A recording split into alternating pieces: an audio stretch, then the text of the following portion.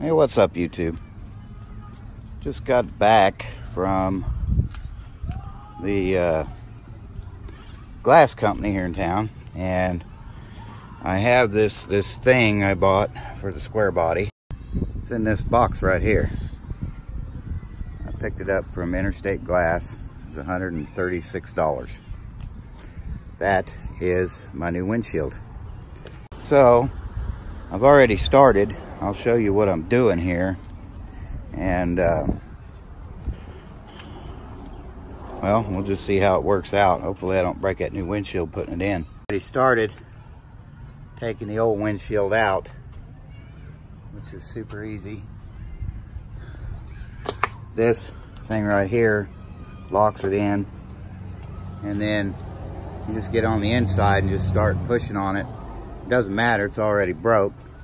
So you just push on it and then get it loose.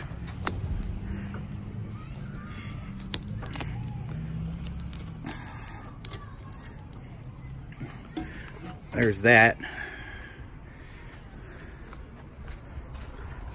$3.50. And then the trick is to do this without cutting the shit out of yourself. I could be using glass or glass gloves, whatever, but anyway, I'm gonna get this old windshield out of here, and then I'll get back with you. So there's the old windshield in the trash. It's a good place for it. There's the new windshield in the truck. So it was actually really that easy. It literally only took me 10 minutes to pull the old windshield out, and it'll probably take me the same 10-15 minutes to put the new one in. So I'm gonna go on ahead and get it into the gasket, and I'll pick you back up when I get done. There you have it. New windshield is installed. Took a little longer than I expected to put it back in, but there it is. Square body's got a new windshield installed by me. Not too bad. I saved about $150 doing it myself. Got the locking bead back in there.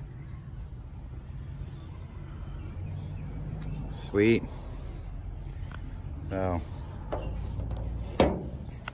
this project's moving along pretty good. Don't know when I'm gonna have time to install the Sniper EFI system just yet, but we'll get to it.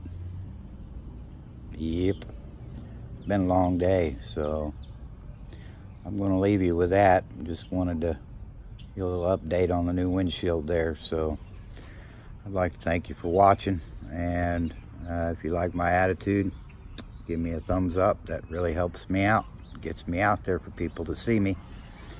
And click subscribe and ring that bell. Y'all have fun.